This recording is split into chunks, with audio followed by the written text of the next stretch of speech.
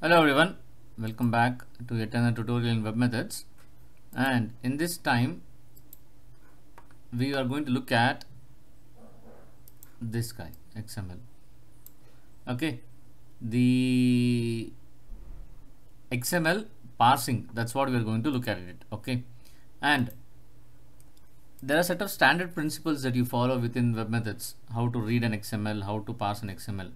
And the reason why we say standard is because under WM Public, this is what anyways they offer. See, so you need to deal with this, guys. Okay, in one or the other way, whichever coding principles that you take in, the one that you're seeing right now in the code. See, this, and this guy, all of them will be same in whichever company that you work on in webMethods or wherever you work on. Almost it will be similar. Okay, I've written in two ways. One is load from the internet, other from the local file. So let's start with the local file first, and then let's see what we have to do, what we are going to establish out of this. So as usual, let's debug and then try to understand the definition of each of it. Okay, so the first step, one more thing, guys, this code will be available for download, and anyways, if you are trying to implement while I'm performing the demo, make sure that you implement this try catch block. Okay, let's just implement that. Now next step, let's go ahead. Say set XML data. What I'm doing here, I've taken an input output here. Okay, and I've defined this, I've hard coded it as XML data. Double click on this, click on the three dots, you have this XML.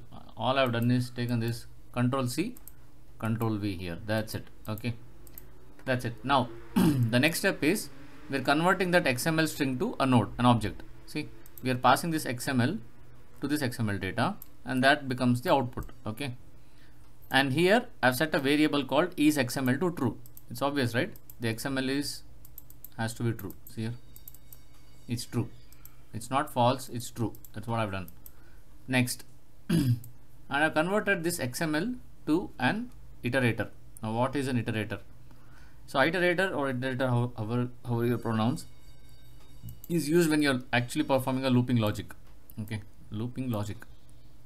Now what have we done here? Here we have taken that node which we converted here, and we are passing it here over here, and then we are trying to get the iterator. And there are two sets that I've added here as well, called as criteria and moving window. What I've supplied in the criteria? Criteria is nothing but I've supplied as CD. CD is nothing but this guy. See, we're looping over this CD, right? So we have set it out. And there's a thing called as a moving window. I've set it to true. But before that, let's see what is an iterator. See, this as usual. Let's go to the documentation and try to understand. See, it says that it creates and returns a node iterator. Okay, what does it mean? A node iterator iterates over the element of node, descendants of an XML node. Okay, see, descendants of XML node. A node iterator iterates over the element. This is the catch. Okay, and returns the element node that satisfies the given criteria. Obviously my given criteria is CD, it will satisfy. The client application or flow service uses the get next XML node to get each node in turn. So once you iterate, they are saying that get XML node to get each node in return. See here, we have used it, but this time it will be under repeat. Okay, I'll tell you the reason behind it. Okay, so what is it saying? XML node iterator is useful for loading and parsing documents on demand. Large or slow documents need only be loaded as far as needed to get the desired data. Node iterators are useful for providing service as the pertinent information in demand in the document that arrives rather than the first waiting for the entire document to load. Please understand this statement. Node iterators are useful for providing services as pertinent information in the document that arrives rather than the first waiting the entire document to load. This service is primarily intended to deal with large documents or documents that arrive slowly. Okay, now we also defined a moving window.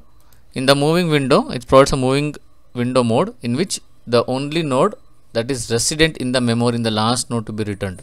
Okay, here remember this moving window provides a node iterator provides a moving window mode in which the only node that is resident in memory is the last node returned by this. In this mode, in this new window mode, when this get next XML node is called, all the nodes preceding the newly returned node becomes invalid. See, all the nodes preceding the newly returned node, all the nodes, say node 1, node 2, all the nodes preceding the newly returned node, this is the newly returned node, okay, and this becomes invalid, including all the previously nodes. Okay, so just set it up across, saying moving window to true. It also says when operating in moving window mode, the node iterator skips the XML nodes that do not match the criteria. See, when operating in moving window mode, the node iterator skips the XML node that does not match the criteria.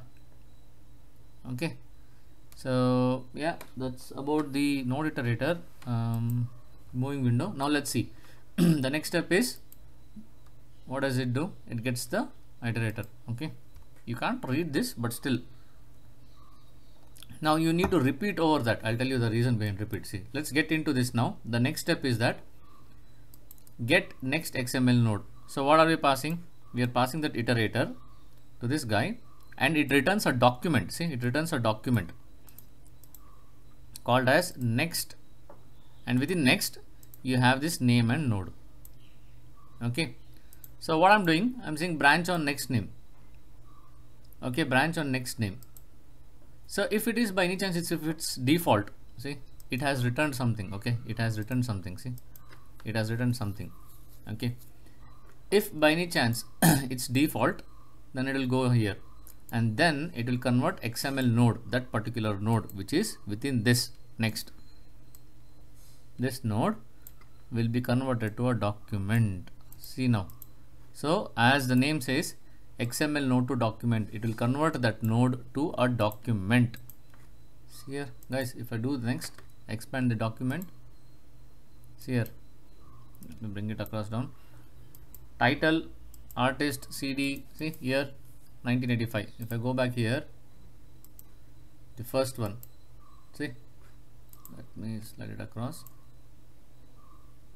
and let me also bring this guy a bit closer. Okay, so that we'll know. Okay, see, Empire, this guy. Okay, so 1985 10 dot, and here it is. Okay, that is what it means. So now you understood, right, why we use this node iterator. And now obviously I need to drop this next document here. It's not required because anyways we set the moving window to true. So now see here, now that is the reason I've kept it as repeat on success, because it has to pick up the next document, which is nothing but this guy, hide your heart, Puni Tyler, UK. See here, let's see this. See, branch on next. Okay, now it will convert the node to document, and there you go, hide your heart, Bonnie Tyler. Got it, right? So that's how you keep on iterating one after the other. Now obviously there will be some count. Say here it will be 1 2 3 4 5 6 7 8 9 10 11 12 13 14 15 16 17 18 19 in 20 21 22 23 24 25 26. Okay, so after 26th iteration, what happens is that the branch on next becomes null. So let me show you this. Okay, I'll put a let me put a toggle breakpoint here. Okay, see, right now in our case the retry is second time. Okay, see what I'm going to do, I'm going to skip this. Okay, resume 3 4 5 6, it's looping over. Okay, so 14, let's go to next, 21 22 23 24 25 26. See, now next has become null, which means that it has read all the documents. It has read all the documents. Now that completes our entire code. Now when this happens, I'm going to say that do not go to default, go to null, because it's null. See, branch on next / name, it's null. That's the reason I'm asking them to go here. Got it, right? So let's go to null and see what I'm doing here. Okay, it has gone to null, and then I'm saying that I'm just dropping unnecessary variables. Okay, actually I should have dropped. I have not dropped anything. That's expectation is to drop the variables and then exit from the loop. In the loop I'm setting the property as exit from loop. Okay, which is nothing but this guy. This is a loop. Anyways, repeat is a loop. See, it's up to you whether you want to exit as a failure loop. It purely depends upon the business logic. There's no such thing as right or wrong. If someone says right and wrong, then I think we have a problem. No, there's no such thing as right and wrong. It purely depends upon your business case. Now exit on loop, that's it, end. Now what happens at the end, since we are looping over the last value, right? Obviously the 26th value, unchain my heart, would be the one here. See, unchain my heart. Unchain my heart is the one that's kind of picked it over here. Now you might say that, hey, you know what, I've lost the entire data, how can I save the data and everything? Guys, it's obvious, right? You can use append to document list, append to string list. You guys have seen that already, right? You can use that feature called append to document list or append to string list next, right? Next below this step, you can do that very well. Okay, so that's something that I'll try to cover it up, but I hope you guys understood how to parse an XML document. As usual, get the node, get the iterator. You say you need to repeat as long as the node are available, then get the XML node, and finally convert the node to document, and make sure that you branch it on next or name. Okay, pretty cool. Now this is here, if you can see here, I've set it as XML data, and in this XML data I'm fetching it from here. Where am I fetching it from here? Okay, so I'm fetching it from 1 minute. Okay, see, I'm fetching the XML data from here. Obviously there is another service called get file, which we have seen it already. You can use get file instead of this guy. Okay, you can use get file here. Okay, but make sure that after you get the file, this is converted into this is loaded as string and then to node. Okay, now this is one part of getting from local file. Guys, there's one more service which I wanted to bring it up, called as rest of the code remains the same. Okay, there's one service called as load XML node. See, in the load XML node, which is nothing but here. Okay, show in. Oh, I've done something. Okay, no, sorry. Okay, here you go. See, run as show, sorry, show in package navigator. Now if you can see that it is just like your HTTP kind of thing, your HTTP get put post method, right? See, here you pass the URL, here you pass is XML to true, and I'm loading it as streams. Here what I'm passing here, I'm passing this XML, that is nothing but this guy. I'm loading directly from the internet, guys. How cool is this? Okay, then I'm saying is XML to true, and I'm saying load as stream, so that since I'm loading as stream, right, the entire XML what we receive as string will be converted into a stream, and that will help to map to here. Okay, so that's the reason I've used a stream. Okay, next, rest of them remains the same, criteria, everything remains the same. The only thing that I wanted to bring it up is load XML node. That's the only difference I wanted to bring it up.